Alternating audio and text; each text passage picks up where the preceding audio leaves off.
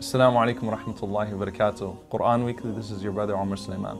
Remember that story of that man in the time of the Prophet sallallahu alaihi wasallam who used to get drunk so much that he kept on coming back to the Prophet sallallahu alaihi wasallam. The Prophet sallallahu alaihi wasallam kept having him flogged, and it got to a point one time that Umar radiallahu ta'ala anhu actually cursed him because he was so frustrated with seeing this man brought to the Prophet sallallahu alaihi wasallam over and over and over again, because he kept getting drunk, and the Prophet sallallahu alaihi wasallam said, "La tal'anhu, do not curse him.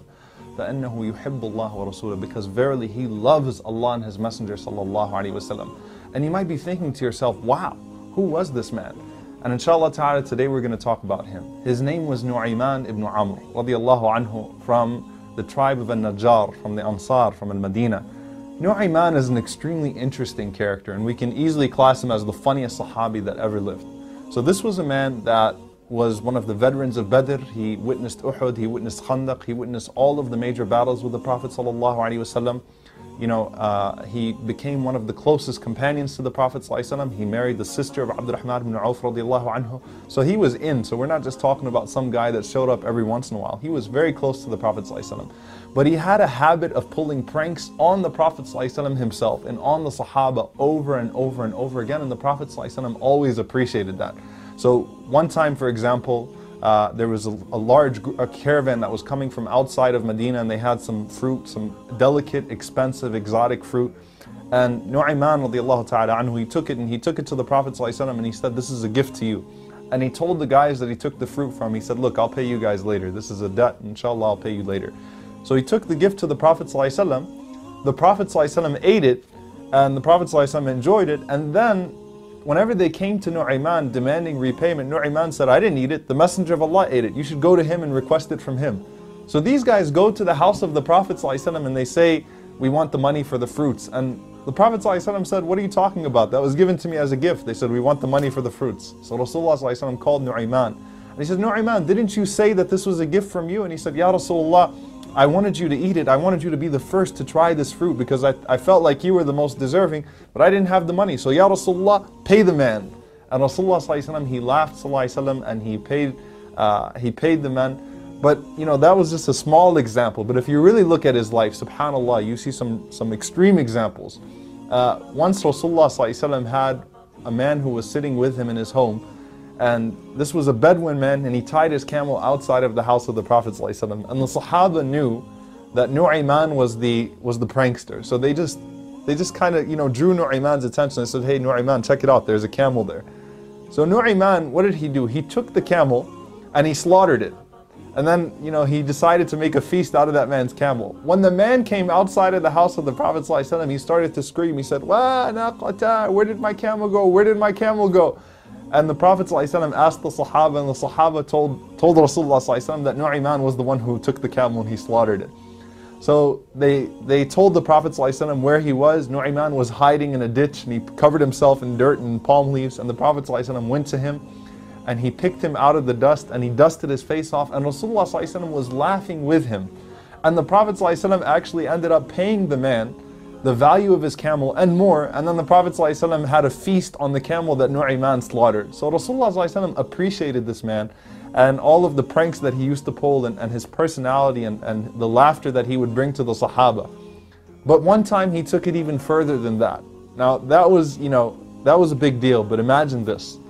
Salama radiallahu ta'ala anha, she narrates a very funny hadith, or a very funny incident that took place. She said, Abu Bakr radiallahu ta'ala anhu, he wanted to go on a journey, so he decided to take Nu'ayman ibn Amr and Suwaybat ibn Harmala, another Sahabi, with him on that journey. And Rasulullah ﷺ was still alive. And he put Suwaybat in charge of the food.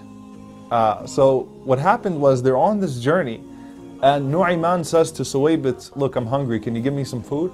And he says, "Hatta yaji'u Abu Bakr." He said, "Until Abu Bakr comes and gives me permission, you can't touch this food."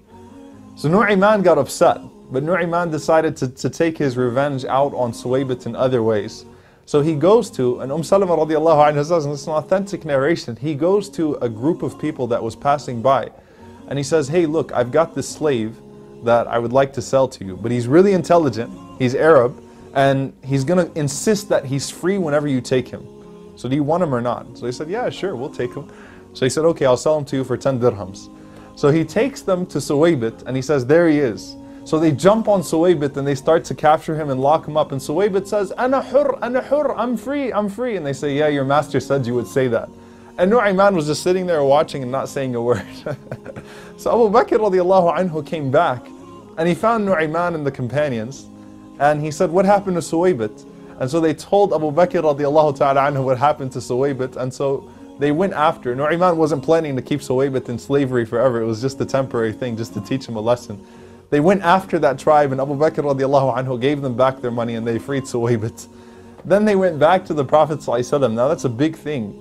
You know, they went back to the Prophet ﷺ and Salama radiallahu ta'ala anha. She says, فَضَحِكَ عَلَيْهَا صَلَّى اللَّهُ عَلَيْهِ وَسَلَّمُ وَأَصْحَابُهُ حَوْلًا. He said that Rasulullah ﷺ and his companions laughed for an entire year over that incident because of how funny it was. And this continued even after the death of the Prophet ﷺ.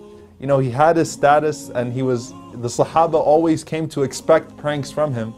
And in the time of Uthman radiallahu ta'ala anhu, he pulled another extreme prank. In the time of Uthman radiallahu ta'ala anhu, there was a blind man in the masjid once who needed to urinate. So obviously in that time, you know, someone would go and would guide the blind man outside of the masjid. So Nu'ayman said, let me take care of it. Nu'ayman went to the blind man, he took him to the other corner of the masjid. So when the man urinated, everybody came running at the man, so the man got scared. So he said, who was the young man who brought me here in the first place? They said, it must have been Nu'ayman. He said, where's Nu'ayman? I want to teach him a lesson. Somebody take me to Nu'ayman. So Nu'ayman came back to the man. He changed his voice and he said, you're looking for Nu'ayman? He said, yeah. So he grabbed the man by the hand and he took him to Uthman radiallahu ta'ala anhu, the Khalifa. And the man jumped on Uthman radiallahu ta'ala anhu. And they pulled Uthman radiallahu anhu away. And Uthman was laughing because he'd understood what had happened. And Nu'ayman ran away. So subhanAllah, you see that this man he shows us a few things. Number one, he shows us that the Prophet ﷺ and his companions were people that were capable of having fun. They were people that were capable of laughter. But of course, with its conditions. Now you could say Nu'ayman always pushed it to the extreme. But at the same time, Nu'ayman radiallahu ta'ala anhu, he knew his limits.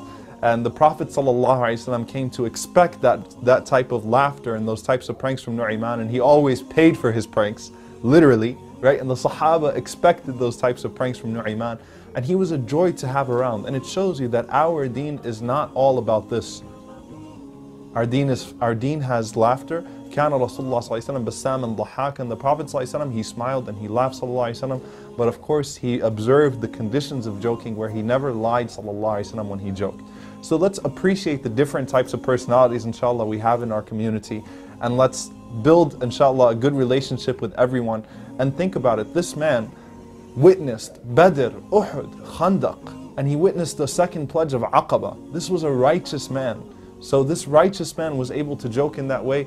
But you know what? As the sources say, as Al-Dhahabi rahimahullah says, when the fitna took place between Ali radiallahu ta'ala anhu and the others, Nu'ayman radiallahu ta'ala anhu could never smile and laugh after that. So it showed you that this wasn't a man that was he wasn't disconnected from reality because of his joking and his laughter. He was still very much connected to the condition of the ummah. We ask Allah subhanahu wa ta'ala to grant us the balance of the Sahaba, the balanced personalities that the Sahaba had. And we ask Allah subhanahu wa ta'ala to make us an ummah that is pleasing to Him and the Messenger sallallahu alaihi wasallam. And we ask Allah to raise us with Rasulullah sallallahu alaihi wasallam and his companions and to allow us to play practical pranks on each other in Jannah, inshaAllah. Jazakumullahu khairan. Assalamu alaikum wa rahmatullahi wa barakatuh.